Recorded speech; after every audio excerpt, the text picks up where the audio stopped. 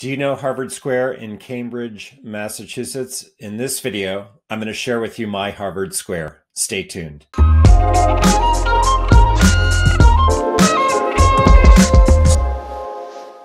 So I first met Harvard Square as a junior in high school back in 1984. I was a student in the suburban Detroit area at a prep school, and I flew in to visit with my older brother, who then was a freshman at Harvard. And I'll never forget the first time I laid eyes on Harvard Square. Back then, in '84, the square was under construction as they were building the new MBTA underground subway and busway station. And so there was a massive construction site in the absolute heart of Harvard Square. And yet, despite this, despite all the construction, there were many people still making their way through Harvard Square. And coming from suburban Detroit and the carscape culture, for me to see people actively passing through urban center was something out of the ordinary, something special. And so the pulse of life in Harvard Square immediately attracted me and still does to this day. So I wanted to share with you my memories, my experiences over the years in Harvard Square and some of the things that stand out. I returned to Cambridge as a Harvard student in 1985, my freshman year, where I lived in Thayer Hall in Harvard Yard, just across from Harvard Square. And I always felt that incredible shift when you move from the hushed quiet of Harvard Yard to the hustle and bustle of Harvard Square, literally just outside Johnston Gate and across Massachusetts Avenue. So it is an interesting juxtaposition, the yard and the square. And lucky me, of course, to be a Harvard student living in Harvard Yard and to have the square on my doorstep.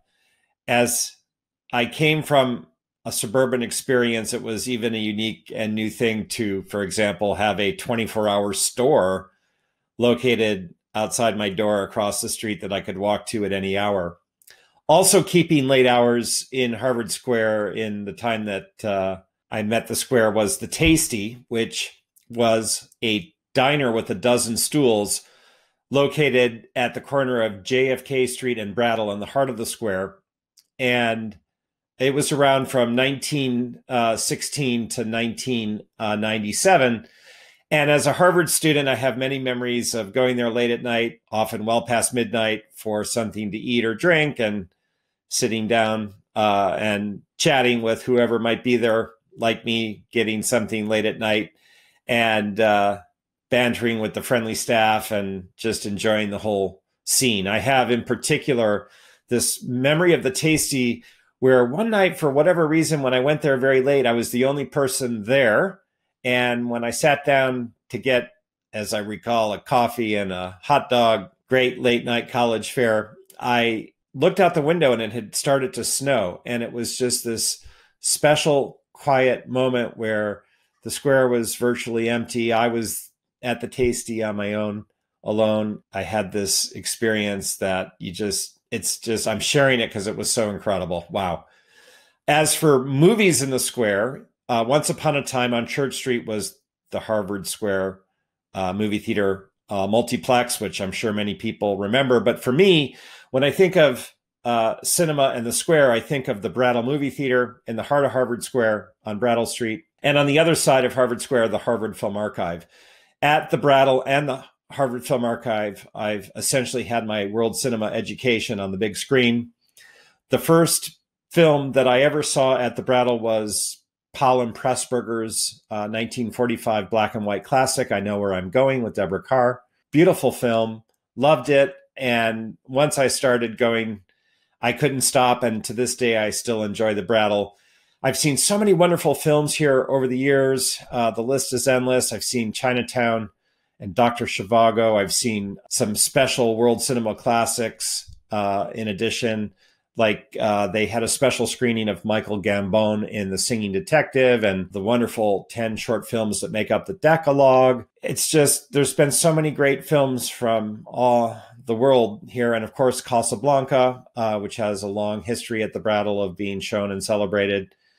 And I just never tire of the experience of being in the audience with others to see great films at the Brattle. So love that. Same at the Harvard Film Archive. It's a little different there in the lower level screening room of the Carpenter Center. And of course, no food or drink. It's a little bit a different vibe, but you're still looking at great cinema on the screen. And I remember when Vlada Petric was alive and directing the Harvard Film Archive film program that he would on occasion introduce films that were being screened, and that made it even more special. And gosh, to come out of the Carpenter Center after seeing an Antonioni film or the equivalent on a summer's night, and just being in that movie magic space you're in after seeing a great film, and then, you know, to walk out and find my way through Harvard Yard late at night and sort of relish the moment of having seen the film is extra special. So love the Brattle Movie Theater, love Harvard Film Archive, grateful that these screens are showing world cinema classics and making so much joy for so many. I also relish my memories of Cafe Pamplona, which opened in 1959 and closed in 2020. Rest in peace, Cafe Pamplona. This classic cafe at the intersection of Bow and Arrow Street is just so close to my heart. Subterranean cafe with so many tables and very plain Jane, but that's what made it special. They also had an outdoor seating area where in season you could sit and sip an espresso and listen to the church bells ring nearby. Back in the day as a Harvard student, I met my Harvard thesis advisor here weekly. There was always some interesting conversation going on around you. Many times, many people would come and park and read a book. I met many a friend here and have many a fond memory of Cafe Pamplona. A little bit of Europe in the heart of Cambridge. Really hadn't changed much from the get. It was just the same simple, straightforward European-style cafe. And I think that the inspiration and the name were so many Spanish cafes the original owner knew from experience. So Cafe Pamplona, I mean, it's going to be missed. Bookstores. There's been so many great bookstores in Harvard Square over the years. I remember fondly visiting McIntyre and Moore antiquarian booksellers in Harvard Square, and Star Bookshop on the backside of the building that is the Harvard Lampoon, and Wordsworth Books, which sold new books and where I worked for a period of time. They're all gone now, but there are still some bookstores in Harvard Square, and I'm fond in particular of Harvard Bookstore across from Harvard Yard on Massachusetts Avenue and at the corner of Plimpton Street. And Harvard Bookstore is just such a great bookstore. I've probably spent more time at the Harvard Bookstore than I have in any bookstore in the world. And every time I go, I just feel a sense of excitement when I enter and to see what's on the new releases table and to browse the mystery section or the literature section or the history section. Those are my faves. It's just such a great bookstore. There's great people working there and a nice crowd of people coming and going. And they do readings. I have fond memories of meeting Henning Mankell, the Scandinavian mystery writer here. He's since passed. I feel very fortunate to have met him and to have him sign some of his books for me and to chat with him briefly.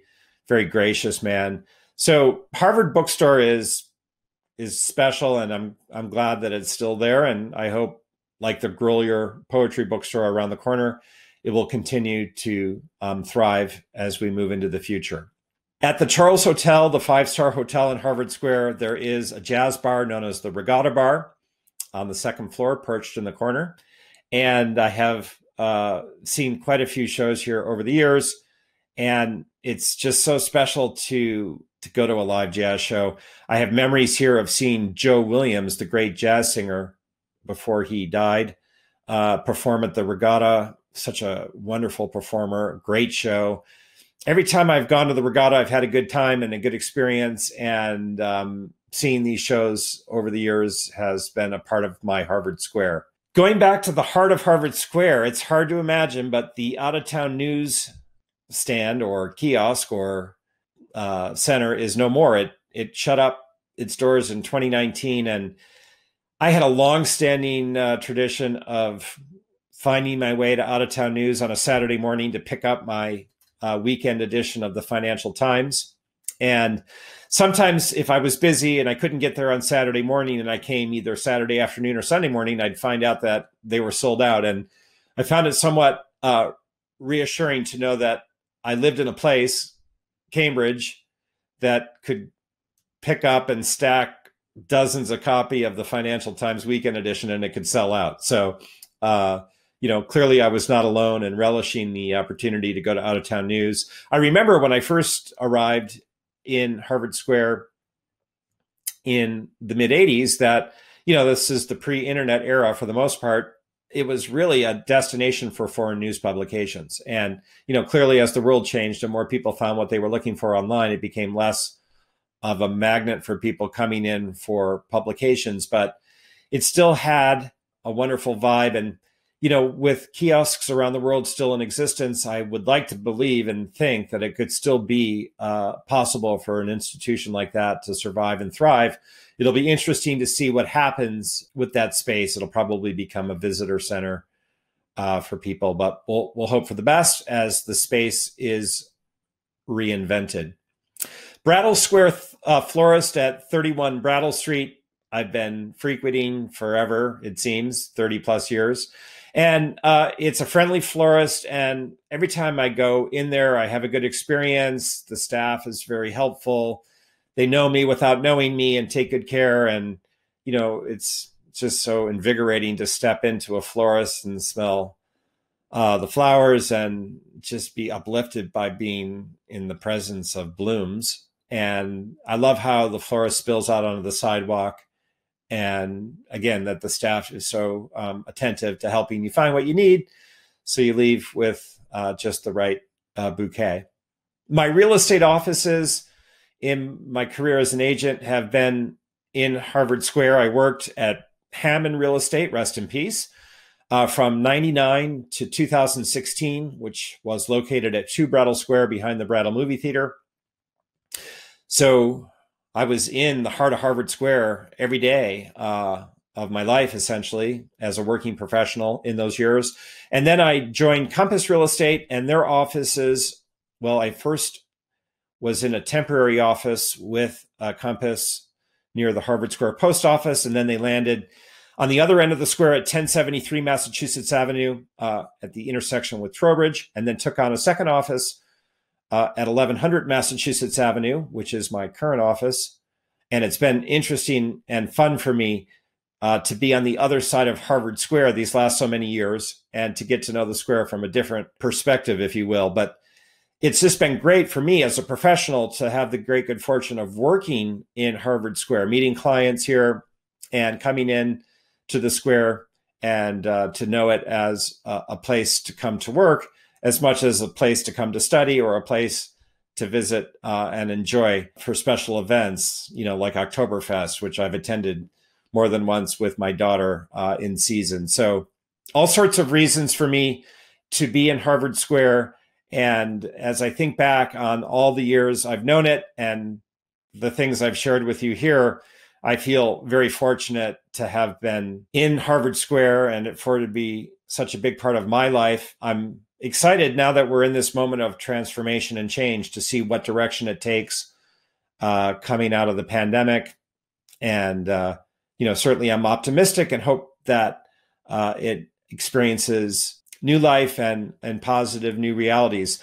There is always change. Change is constant. Yes, a number of places have closed up in recent years, and many people bemoan the reality of the ever-changing face of the square, but it is just the way the world is, and the world is changing. We'll hope that the change that's afoot is for the best, and that my Harvard Square is your Harvard Square, and our Harvard Square to continue to enjoy for many years to come. My name is Charles Cherney, and as a real estate agent, I'm talking to people each and every day about Harvard Square, Cambridge as a whole, and neighboring Somerville. And I welcome the opportunity to connect with you by text, telephone, email, or in person as you give thought to buying the right home or selling for the best price in the community. Reach out at any time. I look forward to hearing from you, and I hope you've enjoyed this video. Take care.